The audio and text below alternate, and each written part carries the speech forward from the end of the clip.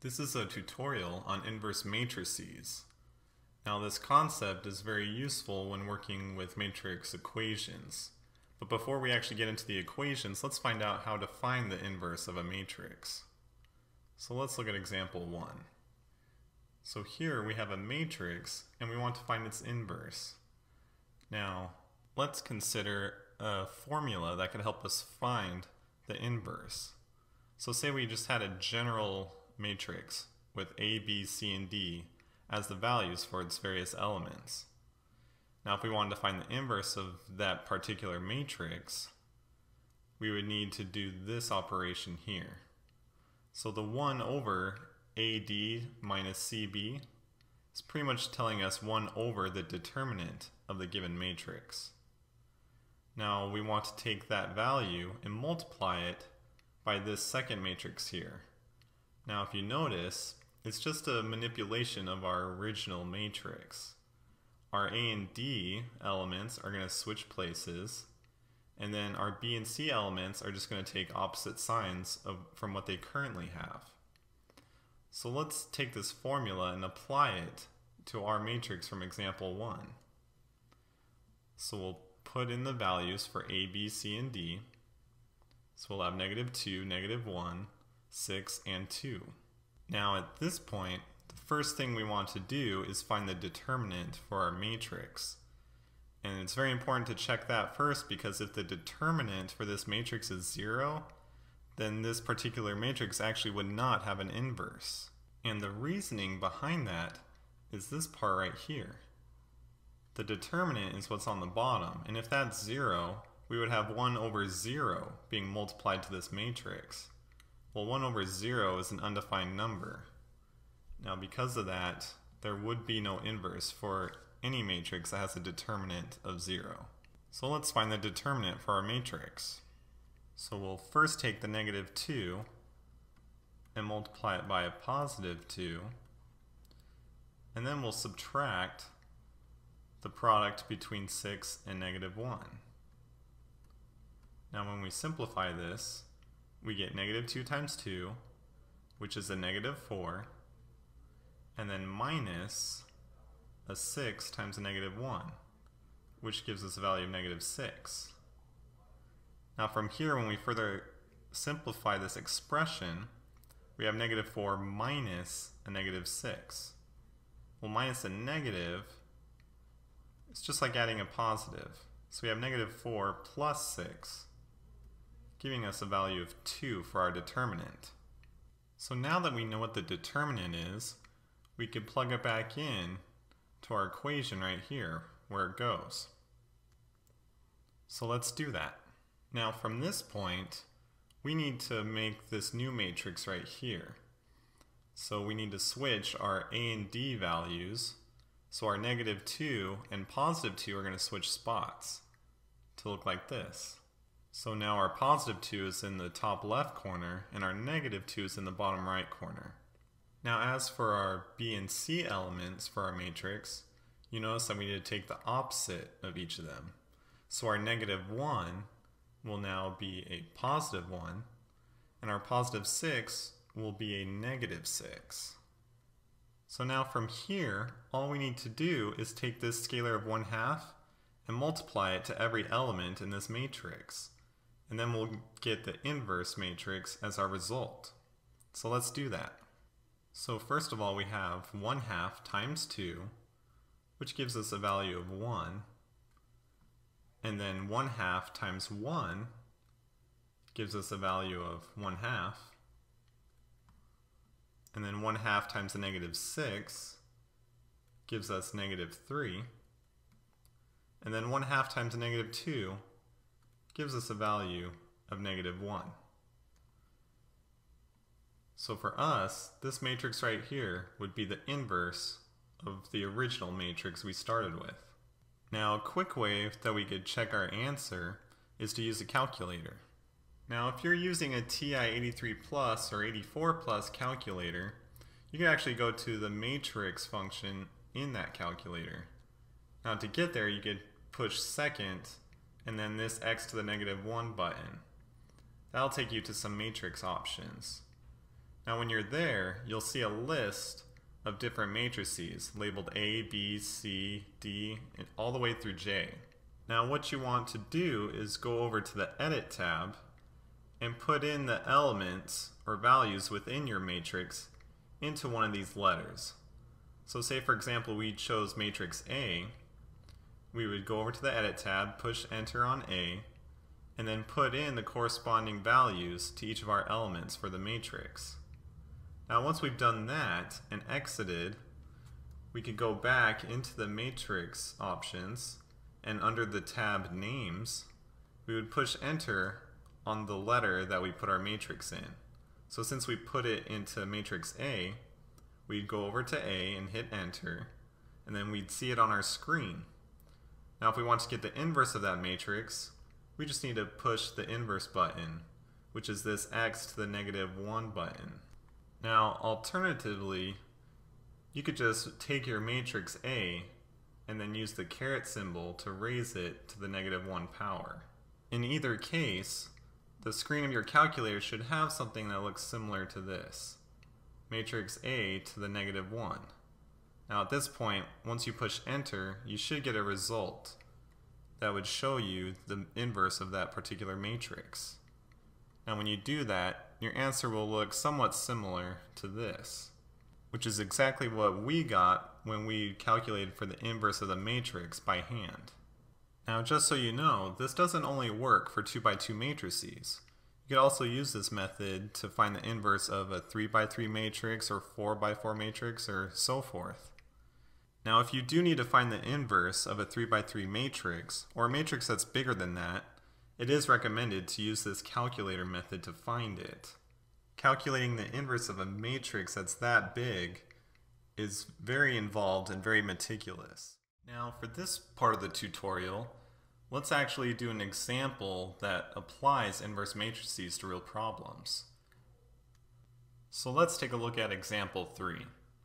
So here we have a system of two linear equations, and if we want to solve them, rather than using substitution or elimination method, we could also use matrices. So what we need to do is take this system of equations and change them or convert them into a form that would show this system as a matrix equation. So in very basic terms, we want to have a matrix with the coefficients of our variables times a matrix that has our variables in it. And that's going to equal a matrix with our constant values. So for example 3, if we were to set it up like this, we would first have our coefficient matrix. Now in the first row, we want to have the coefficients that are in equation 1. Now in the first column, we want the x coefficient, and in column 2, we want the coefficient for our y. And then similarly, in the second row, we want to have the coefficients from the second equation. So we'll have the coefficient for x in the second equation in our first column here, and then our coefficient for y, also from the second equation, will be in the second column down here on the bottom row. Now when we set up a matrix with our variables, the variables need to be in the same order as they are with our coefficient matrix. But rather than having them in our columns, we're going to have them separated out into different rows. So for example, with this variable matrix, the first row will have our x, and the second row will have our y. Now, after multiplying these two matrices together, we should get the same values as we do in our system. So for example, in the first row, we have the equivalency, or the value that our first equation should equal. So since negative 2x minus y should equal negative 4, we have negative 4 in our first row. And then similarly as well, we want to have our constant value from the second equation in our second row. So that's why 14 is there on the bottom. Now so far, what we have is our setup, which looks like this. So this is just another way to show this system of equations, but rather than having it as a system, we have it as a matrix equation. Now if we want to solve this system or solve this matrix equation, we want to find out what x and y are. So essentially what we need to do is isolate this matrix that has our variables. Now in order to do that, we need to get rid of this coefficient matrix here on the left side. Now this is where inverse matrices comes into play. So if we want to cancel out this coefficient matrix, we need to multiply it by its inverse. Now if we do that on one side of an equation, we also have to do the same thing on the other side of the equation as well. So our next step would be to multiply by the inverse of our coefficient matrix. And again, we need to do that to both sides to maintain the equality. Now, like I said earlier, if we take the coefficient matrix and multiply by its inverse, it'll cancel out. So now this is gone from the left side. So after doing that, we're left with this. So at this point, we have isolated the matrix with our variables. So in order to actually find the values for x and y, all we need to do is take the inverse of this matrix here and multiply it by our constant matrix, or the matrix with our constant values. Now this inverse matrix here probably looks familiar, and it should, because it's actually the matrix that we took the inverse of in example 1 of this tutorial. So rather than going through all that work again, we could just use the result that we found from doing that. So let's plug in that resulting matrix in for our inverse. So now that we have everything set up, let's actually go ahead and solve for x and y. Now let's start with x first. So if we want to solve for x, we need to look at the first row and first column. Now, for our first matrix, we'll do the first row, and then we'll multiply it by the first column. So when we do that, we get x equals 1 times the negative 4 plus a 0.5 times 14. And when we simplify this, 1 times negative 4 gives us negative 4, and then plus a 1/2 times 14, which gives us a value of 7. So x is going to equal negative 4 plus 7, which gives us a value of 3. So in our resulting matrix, in the first row and first column, we'll have a value of 3 for our x variable. Now let's go on to solve for y. So now that we're looking at y, we need to do the second row of our first matrix times the first column of our second matrix. So when we're solving for y, we need to do y equals a negative 3 times negative 4 plus negative 1 times positive 14.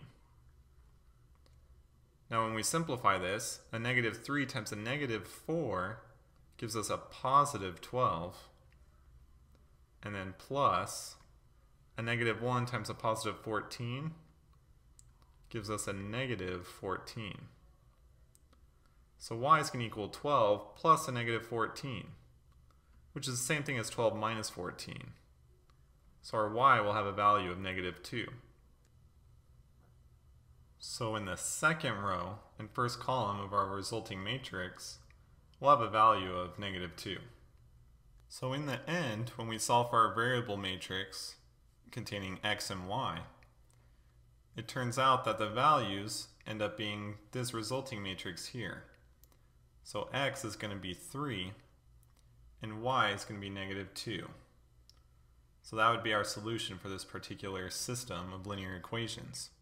So here we have a 2 by 2 matrix of 6, 5, negative 5, and negative 4.